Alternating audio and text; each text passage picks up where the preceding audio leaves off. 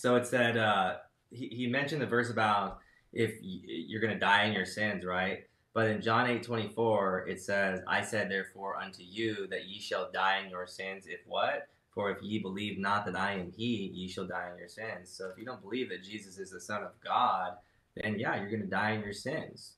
And it makes that crystal clear in 1 John 5 when it says, who is he that overcometh the world? He that believeth that Jesus is the Son of God. Not whosoever obeys the commandments, not whosoever stops sinning, not whosoever lives a good life, whosoever believeth.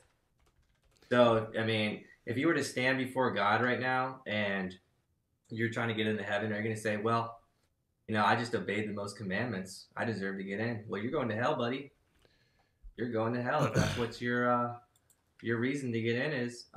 So you keep saying really disproves what you're saying about the revelation, and I'll show you right now. Hold on, let me find it on the screen.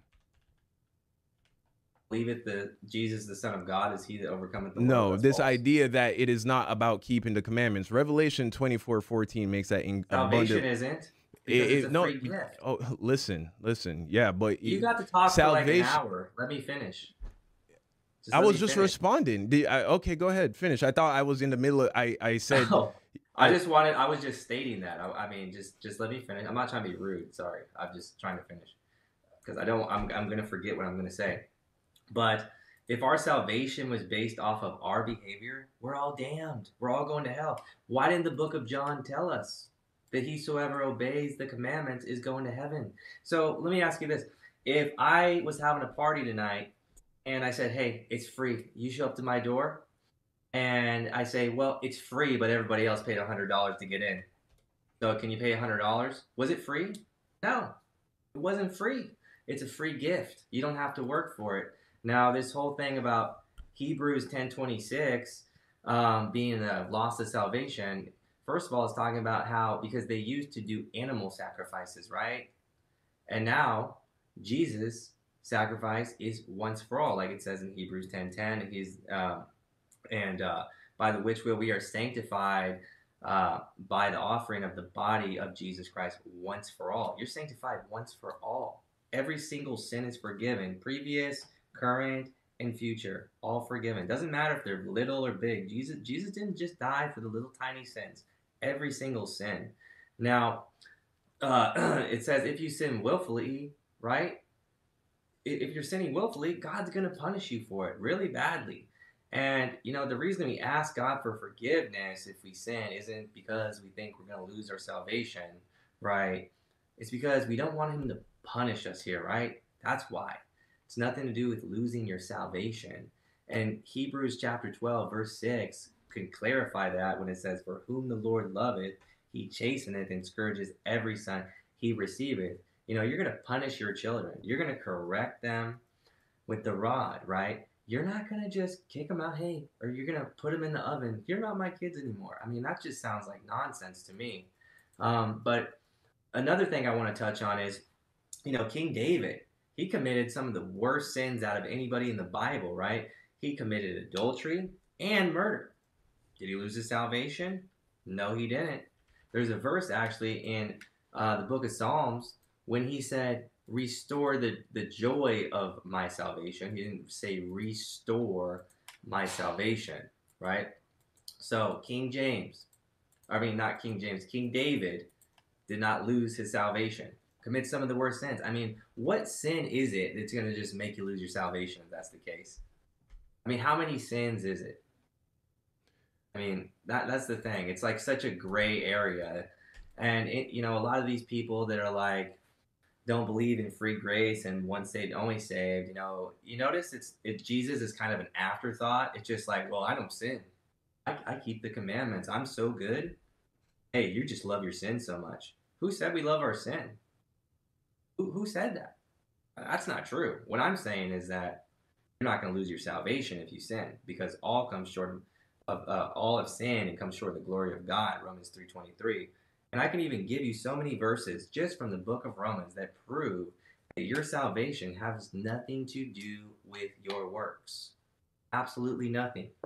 And I'll do that real quick, actually. Romans chapter 3. Romans chapter 3.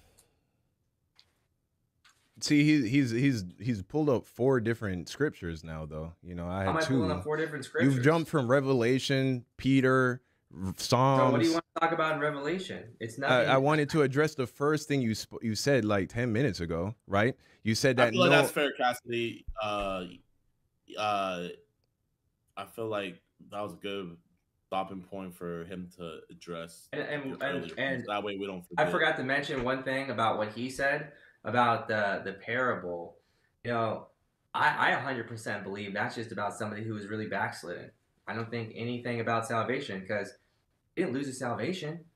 If that's the case, if I'm backslidden, did I just lose my salvation and do I get it back? Do I just come back to God? Yes, that's how that works. It's that you see, you just keep saying that, oh, you can't lose. You just keep saying that, and so everything you read and believe has to go filter through this funnel that's impossible. But no, the Bible is making it abundantly clear you can. Yes, you can lose your salvation. Okay. You say it's not a gray area. The damnable sins are very clearly communicated in the book of Corinthians, in the book of Galatians. Jesus lists several of them as well. For unbelievers, these are unbelievers. And then you know what it says in 1 Corinthians 15:50?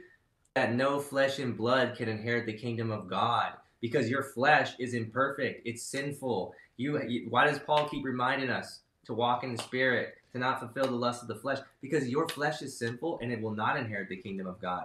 Only your spirit and soul. Yeah, but if you read the book of Romans, he clearly addresses when he asks, so how will I overcome, what a wretched man I am? How will I overcome? He says, through Jesus Christ. And that is Romans chapter 7, verse 24. He says, "O wretched man that I am, who shall deliver me from this body of death?" After lamenting for almost an entire chapter about how weak his flesh is, he says, "I thank God through Jesus Christ our Lord." So then with the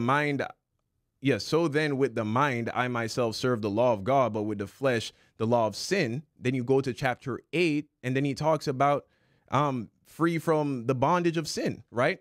There is therefore no condemnation to them which are in Christ Jesus, who walk not after the flesh, but after the Spirit. So here we are told this is the deliverance from bondage. People want to say the law is what the deliverance of bondage that Romans is talking about. No. All right, we are told all throughout the Bible, both by Jesus and in 1 John, that it is he that sins who is a slave to sin. Anyone that sins is a slave to sin.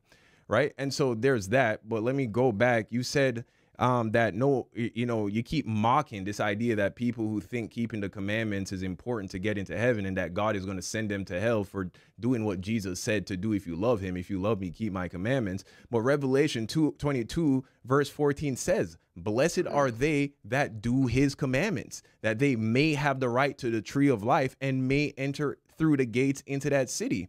For without are dogs and sorcerers and whoremongers and murderers and idolaters, and whosoever loveth and maketh a lie. I, Jesus, have sent mine angel to testify unto you these things in the churches. I am the root of the offspring of David and the bright morning star." And the Spirit and the bride say, "Come."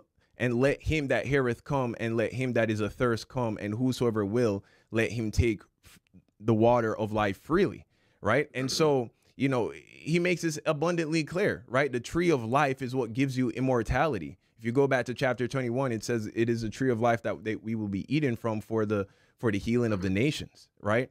And it says, look, very clearly, "Blessed are they," this is verse 14, chapter 22, "that do his commandments, that they may." So he's connecting them completely. He's connecting them. He's saying that they're interlinked, right? You do his commandments so that you may have right to the tree of life, and you may enter through the gates into that city. Listen, every redeemed, born again person that is resurrected on the day of the Lord is going to enter into that city. And so it makes it clear that in order to do that, you must keep his commandments. And there are other ways we can get to that point as well, but I'll move on to your other